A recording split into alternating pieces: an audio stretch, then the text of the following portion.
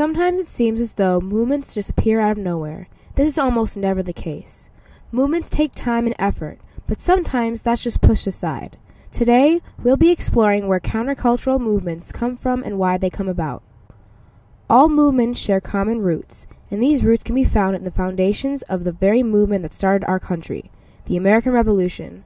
Now, since you guys have taken U.S. history, I'm sure you know what I'm talking about. The language of liberty.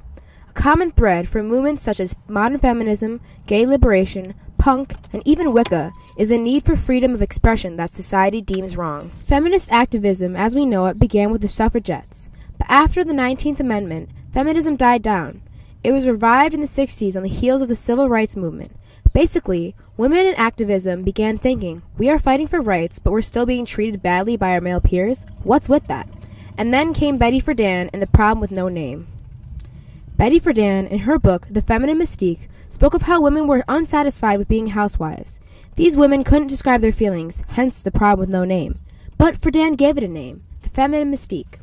The feminine mystique, as Friedan describes it, is the unattainable societal expectation that women find fulfillment in being a housewife and that truly feminine women don't desire a career outside the domestic. Now that the problem had a name, a lot of women were able to wake up and realize that there is a reason that they're unhappy. Women took to the streets with the National Organization of Women and more radical organizations. The feminists fought for Equal Pay Act, spoke out against sexism and sexual politics, and battled for legalized abortion. Women were finally standing up for their right to be able to live freely. Around the same time, another group was fighting for the same thing. The gay liberation movement began with the Mattachine Society, a group of gay men who believed the path to equality was through assimilation. Now, not everyone felt this way. It was still legal to be gay or trans in the 60s, and LGBT people were being heckled by police raids on gay bars. Finally, on June 28, 1969, enough had been enough at the Stonewall Inn. The Stonewall riots had been the first times the LGBT community fought back against police raids. This movement was not about assimilation. It was about the right to exist and live equally. Trans women such as Sylvia Rivera and Marsha P. Johnson were key figures in the Stonewall riots. A year after the Stonewall riots, the first Pride Parade took place, a tradition that lasts to this day.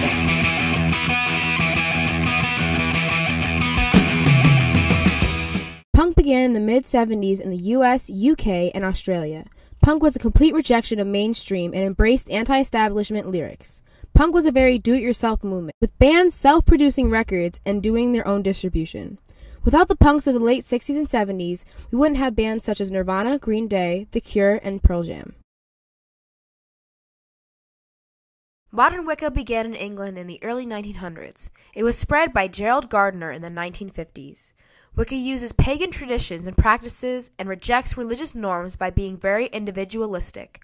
Instead of focusing on a deity, like most religions, Wicca focuses on the self, and this manifests in the ways of the god and goddess, which are representations of male and female energy. So, with all these movements going on around the same time, it would be pretty wild if they didn't intersect. Queercore is radical punk mixed with gay identity and a rejection of the hardcore masculine heterosexual punk of the 1980s. My philosophy of homosexuality has always been to embrace the things that make you different, to embrace the criminality of homosexuality. The movement started with Bruce LaBruce, who was rejected by mainstream punk for being gay and the mainstream gay movement for being punk. Queercore is a movement for those who are outcasts for being gay and different. Us to step back from the really narrow definition that people in the last century have imposed upon it and open itself back up to what it used to be. Well, I think the gay punk rock movement was brave enough to admit that. Hey, you, we're pissed off. This is the new feminism, and this is how we're doing it now, and if you don't like it, my You can push me, no stare down, plug it. Dianic Wicca is a feminist sect of Wicca. It is an all-female, women-centered theology that focuses on women's mysteries. It also focuses on just the goddess, rather than both the god and goddess, like typical Wicca. It is not for a separation between male and female, but Dianic Wicca seeks to embrace the differences in a female-centric religion. Having knowledge of countercultural movements gives us a broader worldview. Without punk, where would our culture be musically? Without feminism and gay liberation, where would society be socially and politically? Without Wicca, how would Americans view alternative religions, and also, who would be demonized for our movies? The point is, these movements have all influenced modern society in ways we still might not know.